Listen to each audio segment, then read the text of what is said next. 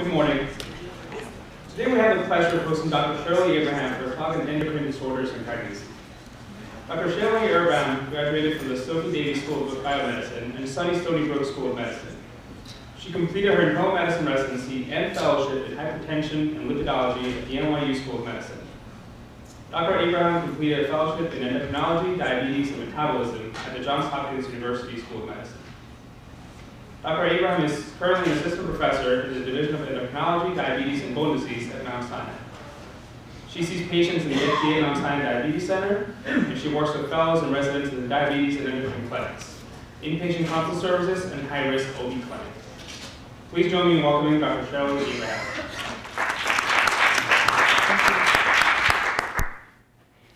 Thank you for inviting me to give this Grand Rounds presentation, and thank you for that introduction. So today I'd like to talk about endocrine disorders in pregnancy, mainly focusing on the two most common areas, which are diabetes and thyroid diseases. And this is my special interest because there's a special opportunity here with women of childbearing age to help make lifestyle modifications and improve on medications that can impact them for the future and also their next generation. I have no disclosures.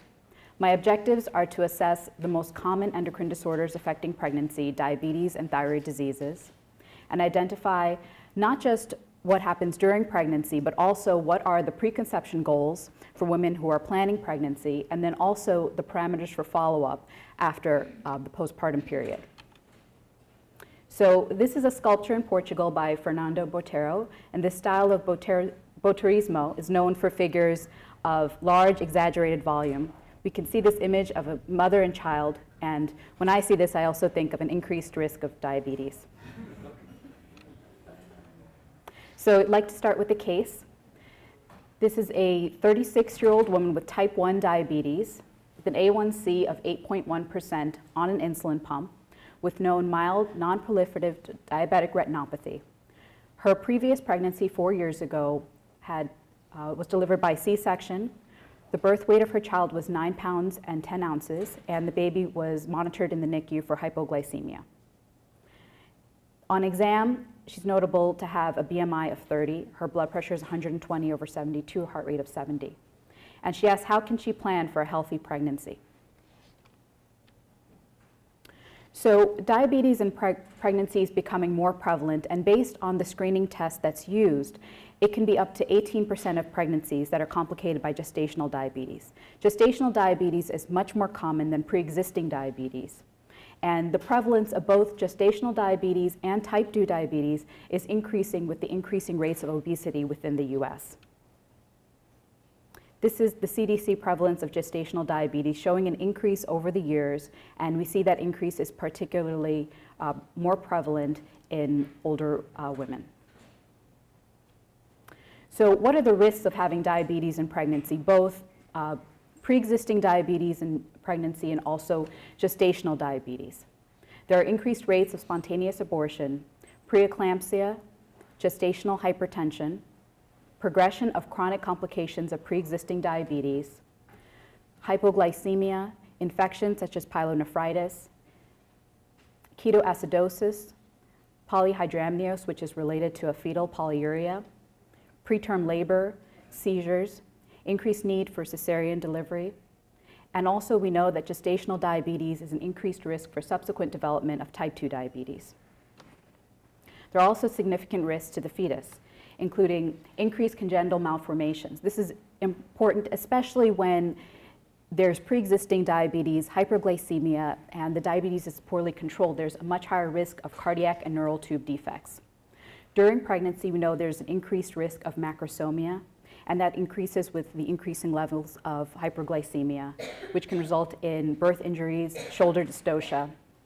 There's also increased risk of hypoglycemia in the baby and increased cord blood serum C-peptide levels. There can also be an increased risk of premature birth, intrauterine growth retardation, and low birth weight, respiratory distress syndrome, hyperbilirubinemia. And then we know that for children who are born, they have an increased risk of childhood obesity in the future, and later increased risk of type 2 diabetes. So gestational diabetes occurs due to the changes that occur in the pregnant woman. The placental hormones will increase insulin resistance. These increase significantly in the second half of the pregnancy, and this happens naturally to provide more nutrition for the fetus.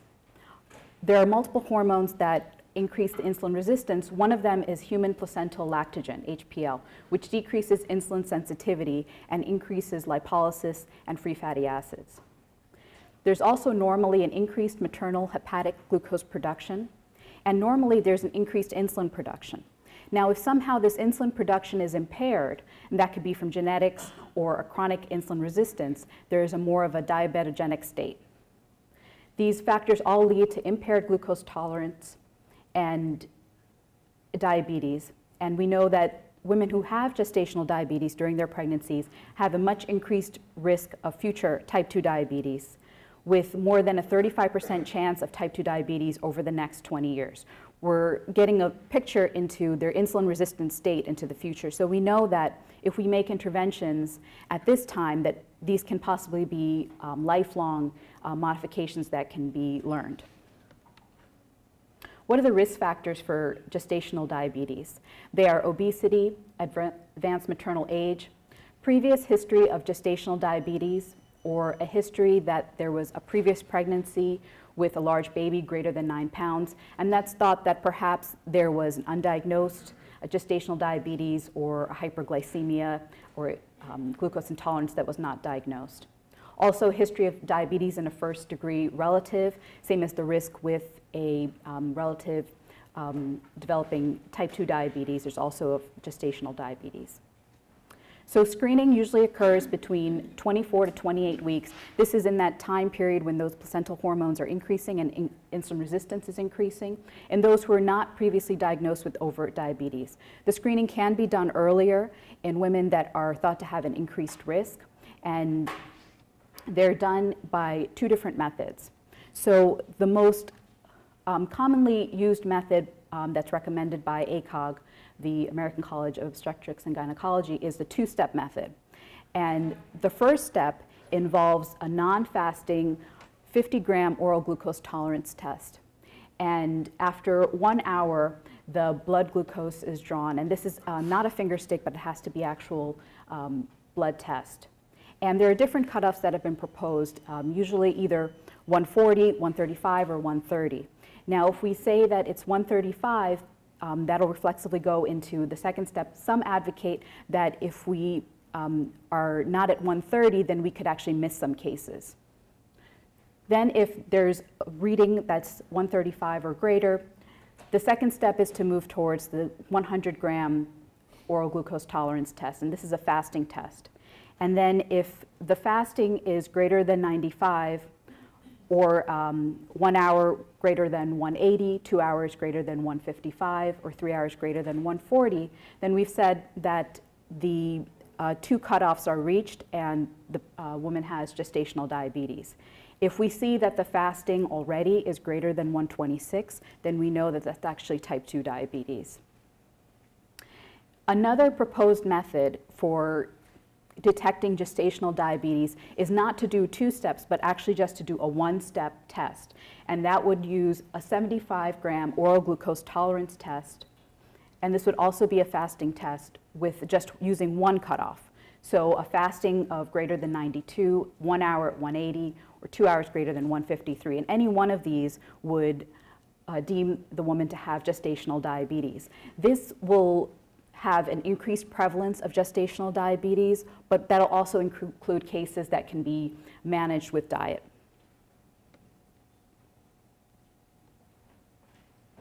So what about women who have pre-existing type 1 or type 2 diabetes?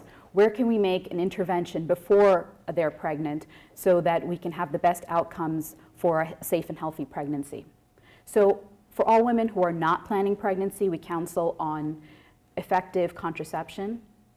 And then for women who are planning pregnancy, reviewing the risk of uncontrolled diabetes. Many women are not aware of the risks of hyperglycemia and uncontrolled diabetes in the conception phase and also in the organogenesis phase of the pregnancy. Also, many patients are on common medications that need to be reviewed and considered if they should be stopped or held while they're planning pregnancy. The ones that are noted to be contraindicated and absolutely cannot be continued would be ACE inhibitors, ARBs, statins, and then actually most diabetes medications other than insulin are not considered safe for pregnancy. I'll go over the ones that are considered safe, but it really is a paradigm shift when they're planning for pregnancy in terms of having them on a safe regimen and trying to reach their goals. So the preconception goals for women with pre-existing diabetes. At least an A1C less than 7%. Some advocate even for an A1C less than 6.5% without significant hypoglycemia. And then also to encourage a healthy diet and exercise.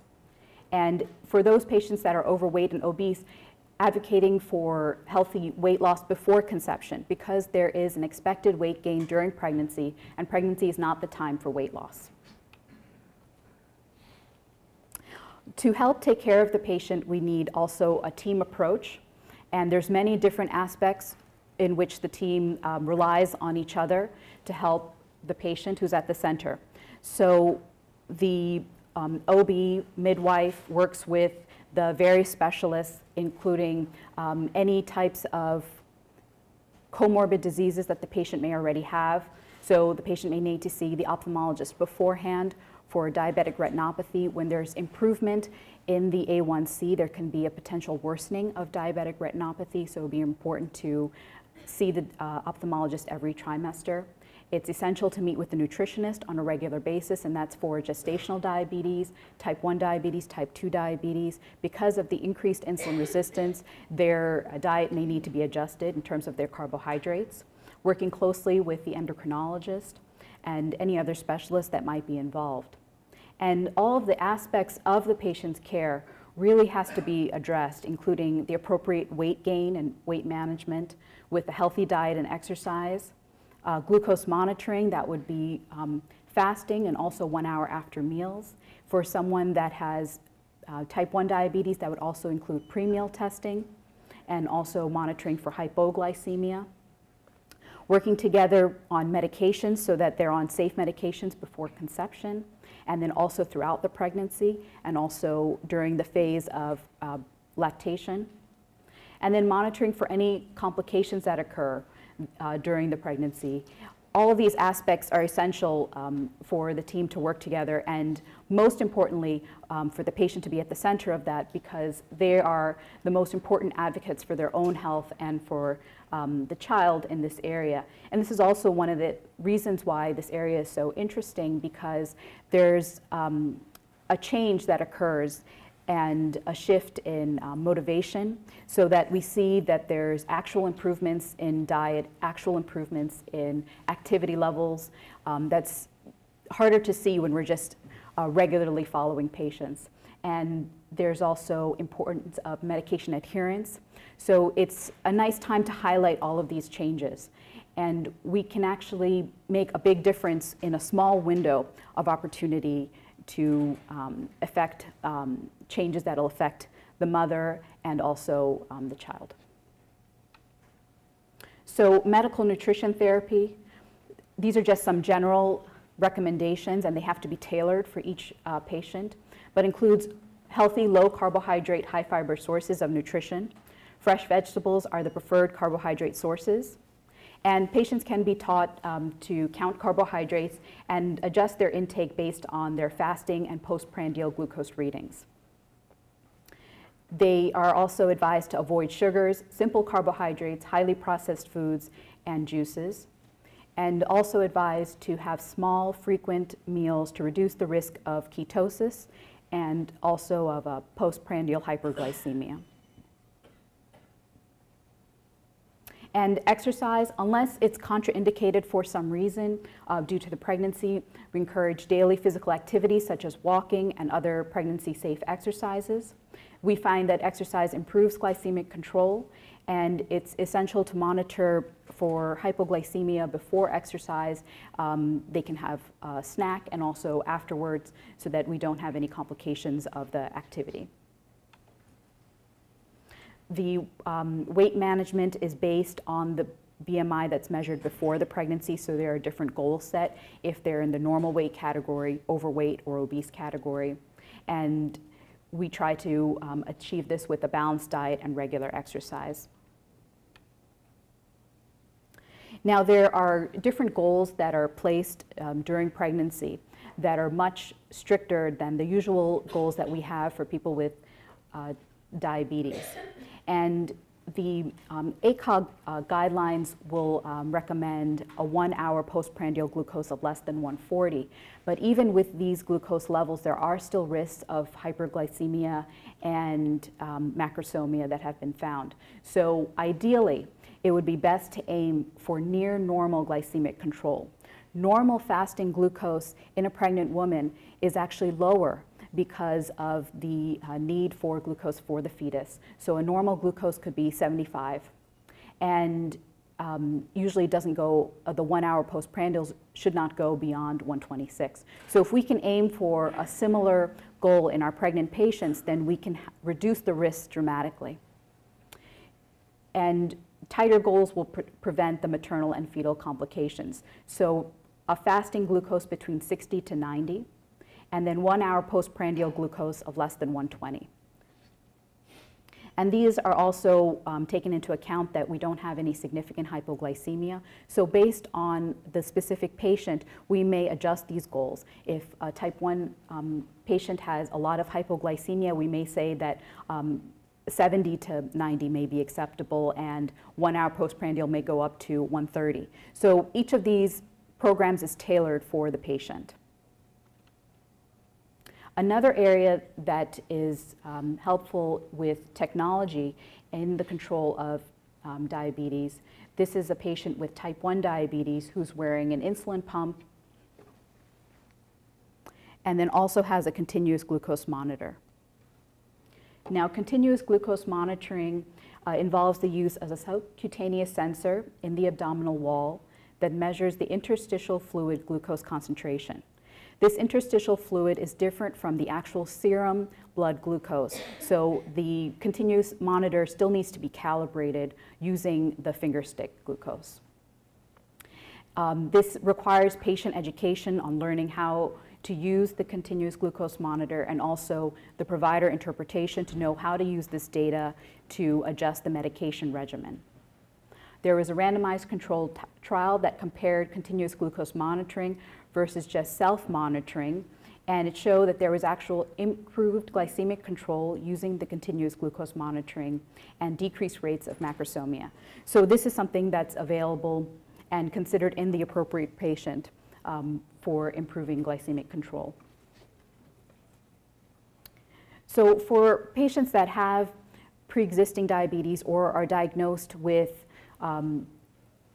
gestational diabetes, we'll have to use diet and exercise. If that's not adequate to maintain them in the glycemic goals that we listed, then we'll use medications. It's important to review what medications are considered safe and acceptable and what risk is acceptable.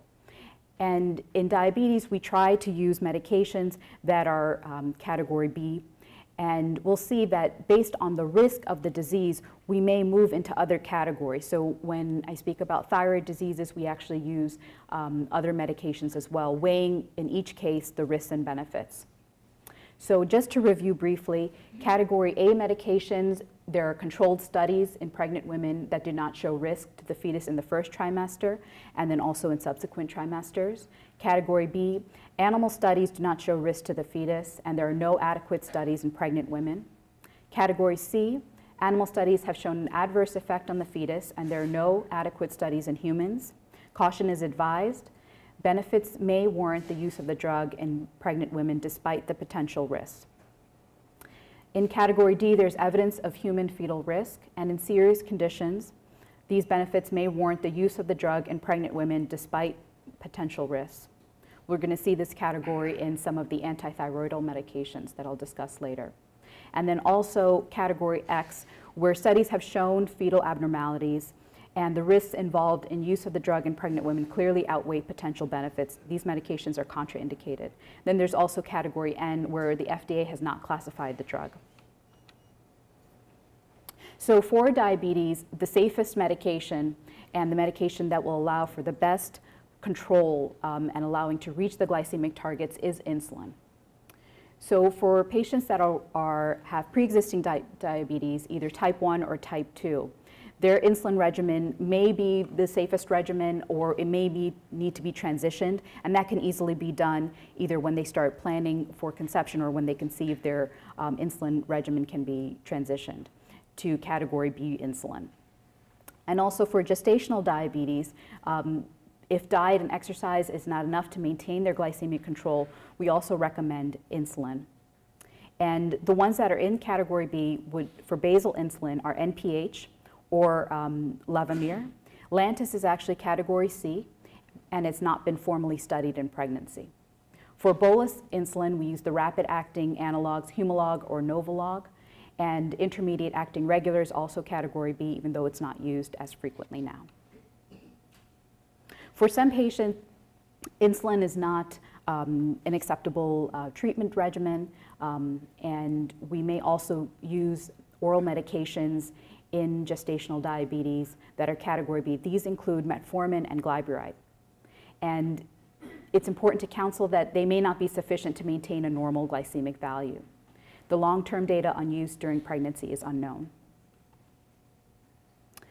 Another important aspect to monitor for is hypoglycemia. This can occur during maternal fasting because of the fetal absorption of glucose normally. And then there's an increased risk in patients who have pre-existing diabetes for a longer duration, have hypoglycemic unawareness, or are on high daily insulin doses. Some of the causes include excess insulin doses, skipping meals, or increased activity. And it's important to counsel women on these symptoms of hypoglycemia so that they can recognize them, including weakness, confusion, dizziness, anxiety, palpitations, tremor, sweating. And for those patients that are alert and able to eat or drink, it's preferred to treat them with a glucose-containing drink, food, or using glucose tablets, and educating patients on having small, frequent meals and frequent glucose testing, and also to ensure that they are aware of their medication dosing and how that relates to eating food. For severe hypoglycemia, the risks include seizures, loss of consciousness, accidents, and for a person that's not alert enough to treat themselves, they can be treated with glucagon by another individual and should be evaluated in the hospital. So we certainly want to avoid any significant hypoglycemia when we're trying to reach our treatment goals. During labor and delivery, there's also an increased risk of hypoglycemia. Just the work of labor will decrease their insulin requirements significantly. There's an increased need for glucose monitoring, and usually that will occur every 1 to 2 hours during labor and delivery. Someone with gestational diabetes, their hormonal changes may occur that they don't require insulin during that time at all. And someone with type 1 diabetes, their insulin requirements will also drastically decrease, and their management should be closely followed by the diabetes consult so that they can be safely managed without risking any hypoglycemia, and used through an insulin drip and a glucose drip. For the postpartum time in lactation, insulin dosing decreases by approximately half, and those women that were previously on the oral medications, metformin and glyburide, are told to stop those medications as they are secreted in the breast milk. It's also important to monitor for hypoglycemia during breastfeeding, And some areas that we can provide recommendations is by reducing the insulin if they're on a continuous pump, reducing their basal insulin while they're breastfeeding, and also having a snack containing carbohydrates to avoid hypoglycemia. It's also essential to provide psychological support throughout this time. It can be an overwhelming diagnosis for some people, and also because of the risks involved and the amount of self-management that's involved. So psychological support has been shown to improve pregnancy outcomes and the quality of life.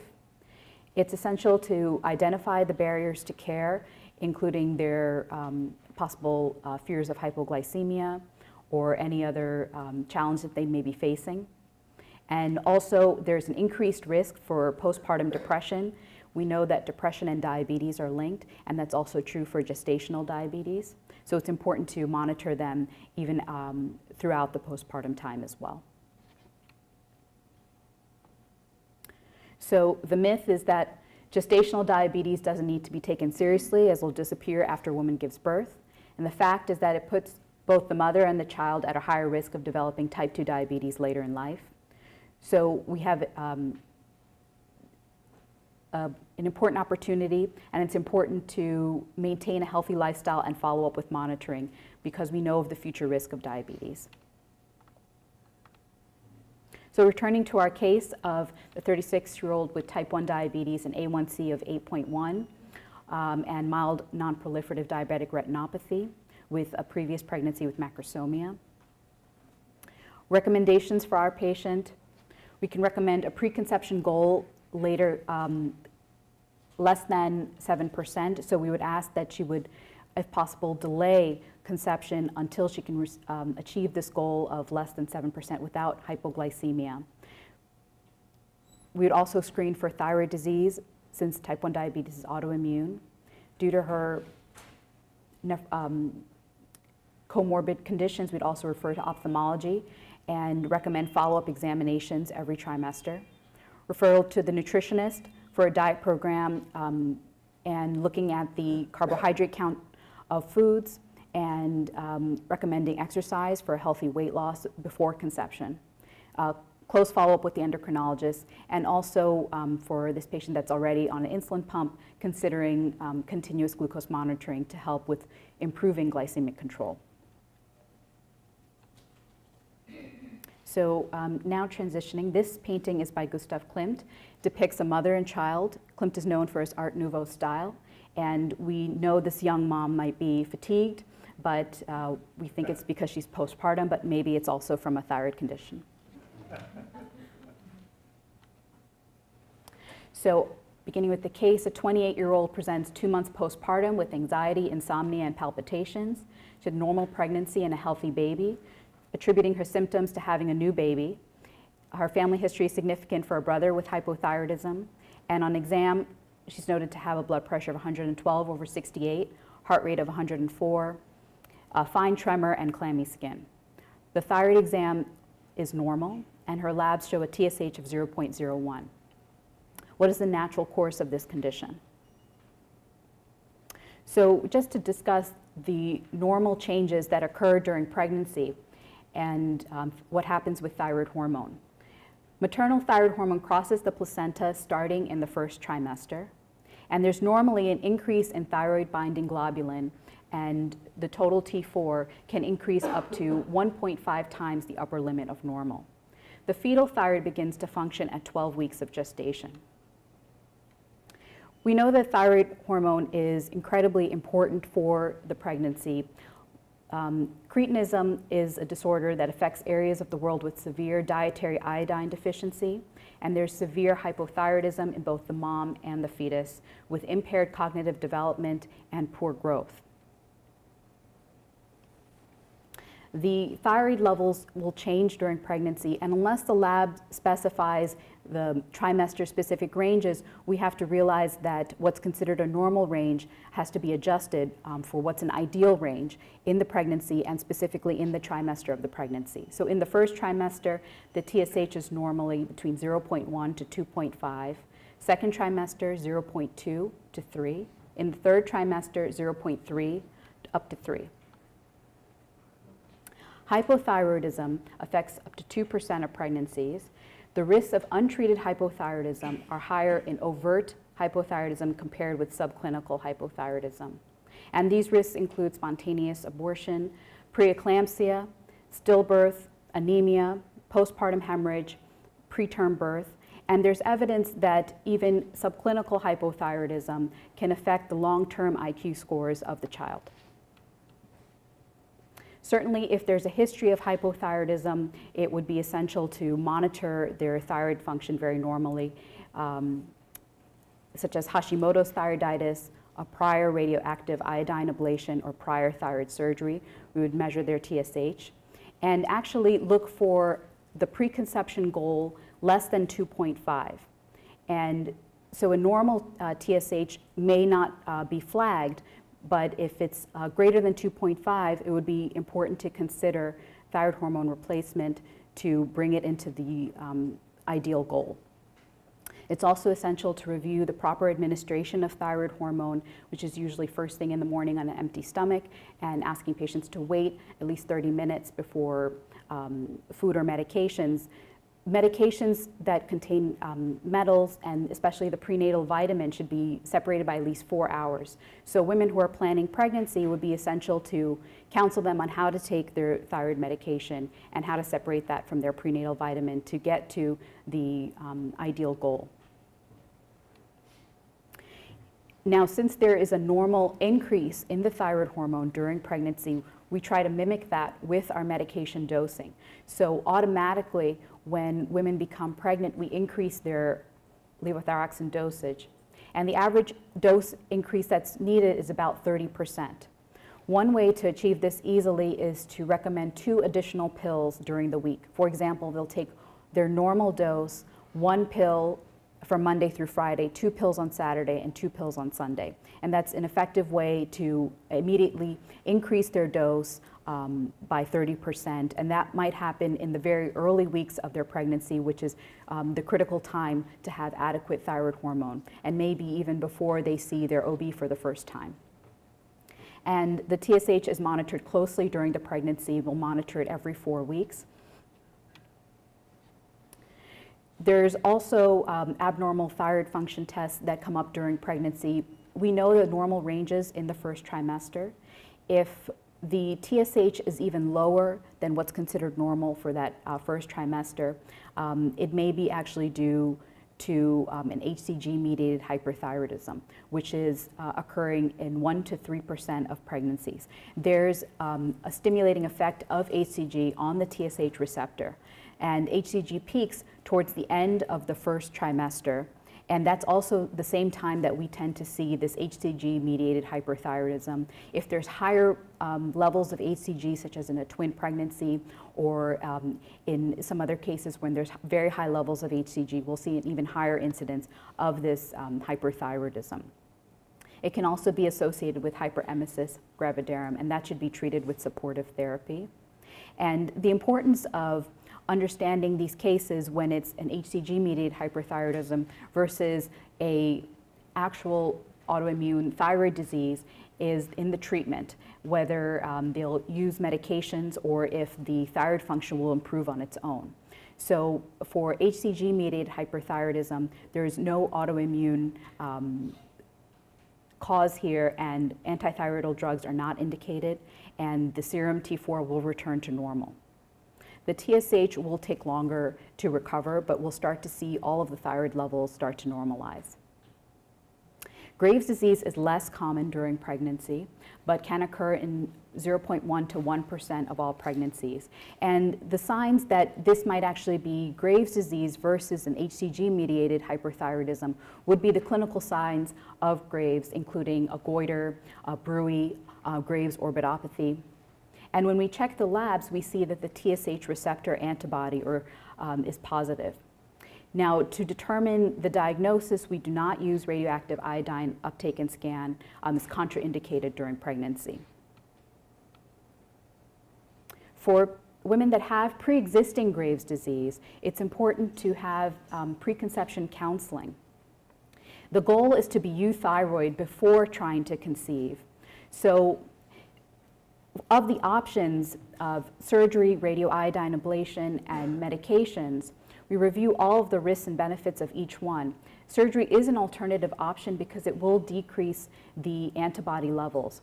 Radioiodine ablation can increase the thyroid receptor antibody levels, and before any radioiodine treatment, a pregnancy test is performed to avoid any exposure to the fetus.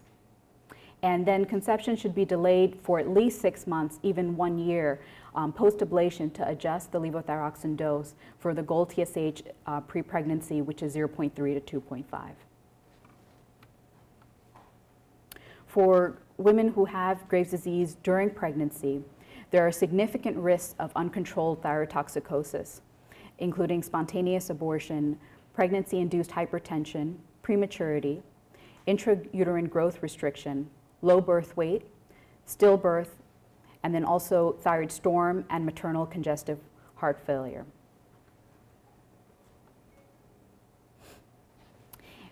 The drugs that are used for Graves' disease in pregnancy also carry their own risks, so they have to be administered very carefully and monitored carefully and used for the shortest amount of time that's needed. This is also the reason that they may not be the first recommendation for a woman who's planning pregnancy, because we know that they're not the ideal medications to use during pregnancy. So the antithyroid drugs inhibit thyroid hormone synthesis. During the first trimester, is recommended to use propylthiouracil, or PTU.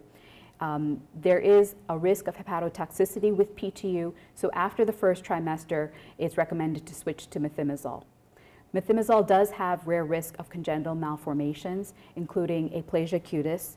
This is the scalp alopecia, and a phenomenon of MMI embryopathy, which includes choanal atresia, esophageal atresia, and dysmorphic facies.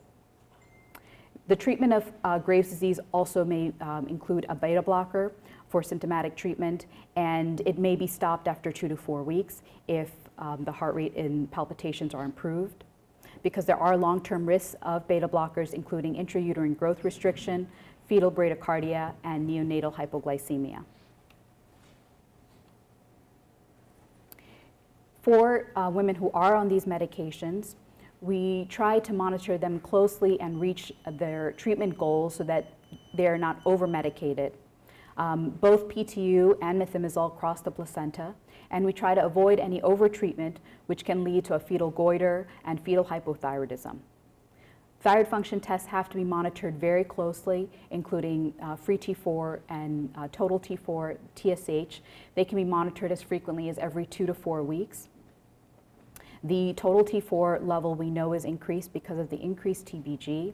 The TSH may stay suppressed for some time, as it'll take a longer time to recover. So that's why the full panel is helpful. T3 can also be monitored, but it's also another hormone that does not need to be normalized. If it's normalized according to the laboratory normal values, then the TSH may increase too much. And then after monitoring for every 2 to 4 weeks and the targets are reached, then the labs can be monitored every 4 to 6 weeks. The serum free T4 should be targeted towards slightly above the normal reference range. The natural course of Graves' disease in pregnancy is a gradual improvement in the 2nd and 3rd trimesters, where we're able to decrease the medication dose. And oftentimes we're able to stop the antithyroidal medications in 20 to 30% of patients in the last trimester.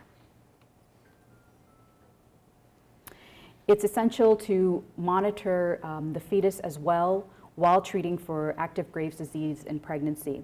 And the TSH receptor antibody will start to decrease, but it can be measured between 20 to 28 weeks. There are various recommendations on when exactly to measure this, but this shows an increased risk for the fetus because a high titer puts the fetus at risk for neonatal hyperthyroidism. And if it's above 3 times the upper limit of normal, then that would be an even greater indication for very close monitoring on the ultrasound. And the ultrasound has multiple parameters that can measure the fetal tachycardia, and that would be 170 beats per minute persistently over 10 minutes.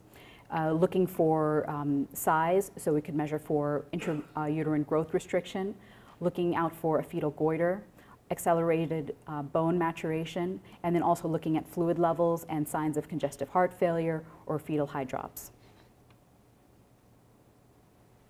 In the postpartum time and during lactation, the methimazole and PTU can be continued. They are safe. So methimazole can be used in doses up to 20 to 30 milligrams per day in divided doses, and PTU up to 300 milligrams per day. That's considered second line because of the concerns of hepatotoxicity, but can be used if there was an allergic reaction to the methimazole. And if the woman is breastfeeding, then it can be administered following breastfeeding and in divided doses throughout the days. Another common condition that we see in women who are recently postpartum is thyroiditis. And this is women who don't have any known thyroid disease and have normal thyroid function during their pregnancy when they were evaluated. This is the most common cause of thyroid toxicosis in the postpartum time. The prevalence is 5 to 10%, and it's much more common than Graves' disease in the postpartum period. It's thought to occur due to a rebound of the immune system. So when we evaluate, we actually do find that they have thyroid antibodies, including TPO antibody and thyroglobulin antibody. And there's thought to be an immunosuppressive nature to pregnancy and then a rebound after the postpartum time. And there's a course that the postpartum thyroiditis will follow. Not each patient will follow the same course. Usually the first phase is the hyperthyroid phase, which in the first 6 months after delivery. And this may not be symptomatic at all. And this could be followed by a spontaneous remission back into the euthyroid phase. Or the woman could progress into a hypothyroid phase, which can be from 3 to 12 months. And this tends to be more symptomatic and when a lot of women present. And then after that, there can be a return to the euthyroid. There are women who have permanent hypothyroidism, and that can occur in 10 to 20% of cases of postpartum thyroiditis. So they will require close monitoring to see if their thyroid function tests normalize on their own, or if they become so symptomatic that they actually do need treatment. If a radioiodine uptake scan is deemed necessary and it's performed, it would be considered low in postpartum thyroiditis, and it would be, if it was Graves' disease, for example, then the uptake would be very high. And it can be done in a woman who's postpartum, but the breast milk, if she is breastfeeding, cannot be used for several days after the scan. I-123 or technetium can be used, and it's considered safer, but for breastfeeding, it may not be useful for several days afterwards.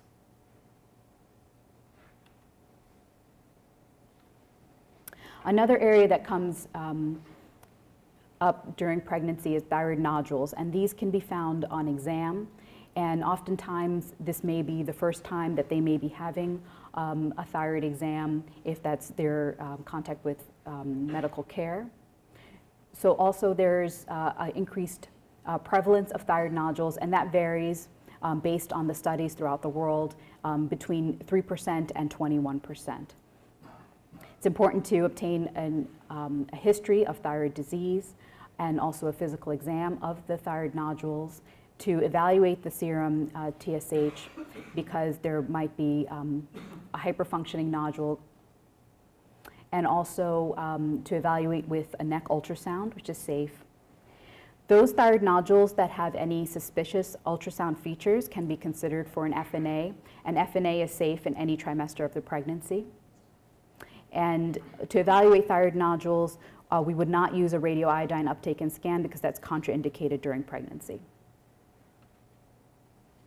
For those nodules that we deem suspicious that undergo an FNA and are found to have thyroid cancer, if the thyroid cancer is, for example, a papillary, well-differentiated thyroid cancer and is not spread, then surgery may actually be deferred until the postpartum time because there's no significant difference in the prognosis. If it's a more aggressive type of thyroid cancer, such as medullary thyroid cancer, a large primary tumor, or extensive lymph node metastases, then surgery can occur during the second trimester. For patients that have a history of treated thyroid cancer, and this is many patients that we see who have a history of hypothyroidism actually due to a treated thyroid cancer, the TSH goals are also adjusted preconception, and that TSH suppression will be the same level of suppression that they had preconception that should be maintained during their pregnancy. And that's based on how much residual or recurrent disease they have that can be evidenced by thyroglobulin measurements or by neck ultrasound. So for women with known persistent disease, the goal TSH would be less than 0.1 preconception and throughout the pregnancy. For a high-risk tumor that's clinically and biochemically free of disease, TSH suppression can be between a goal of 0.1 to 0.5. And then for low-risk patients who are free of disease, TSH can be aimed for a low normal range of 0.3 to 1.5. For those patients who have not undergone remnant ablation and are clinically free of disease, their TSH can also be in the low normal range from 0.3 to 1.5. And then they also, during their pregnancy, would require the 30% increase in the dose of their levothyroxine.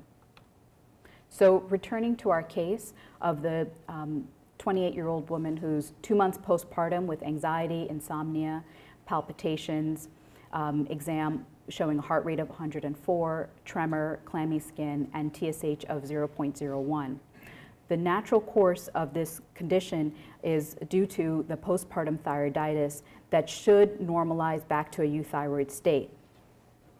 So our patient is here in the hyperthyroid phase, which occurs in the first 6 months postpartum, where the TSH is low and the T4 and T3 are high. Now that can normalize down into the euthyroid phase and remain there, or it can become hypothyroid, where the T4 and T3 are low and the TSH rises to a hypothyroid phase.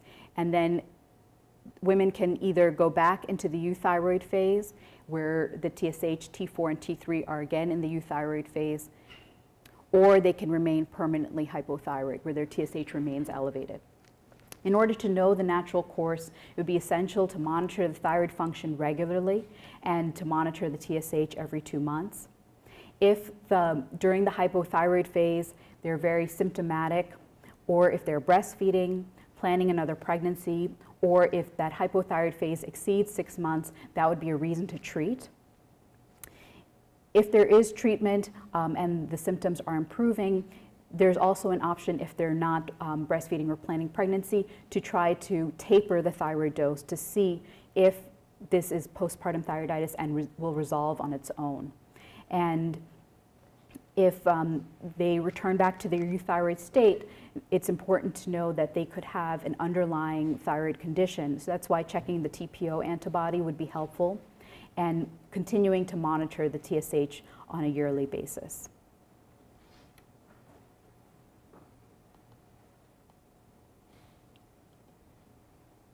So I'd like to thank Department of Medicine for inviting me to give this talk, Division of Endocrinology, Diabetes, and Bone Diseases, the Mount Sinai Diabetes Center, Dr. Yaron Tomer, Dr. Derek Leroy, Dr. Carol Levy, who's been a mentor for me in this area of endocrine disorders in pregnancy, and also the Department of OBGYN and the Division of Maternal Fetal Medicine.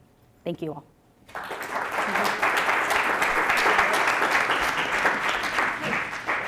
Questions?